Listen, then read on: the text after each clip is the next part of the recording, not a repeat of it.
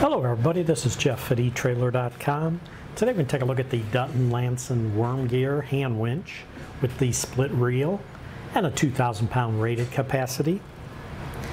Now this is a worm gear winch. It's designed for horizontal pulling and vertical lifting applications. You can see you can crank one direction, that's to lift, the other direction to lower, and the load will automatically hold when the reel stops turning. It is a split reel design, so it allows for simultaneous operation of two lines from opposite directions for greater versatility.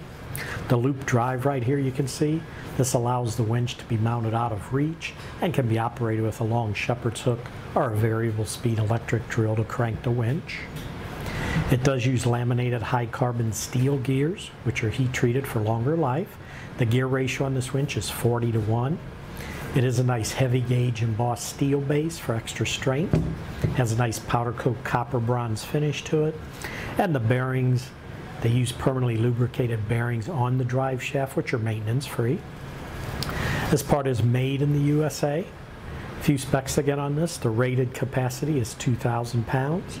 Maximum cable length that'll fit on this, if it's a 7/32 diameter cable, it'll be about 82 feet.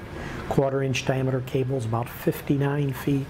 And then the 9/32 diameter, it's about 49 feet or about 24.5 feet per side. It does come with a nice owner's manual to describe how this operates.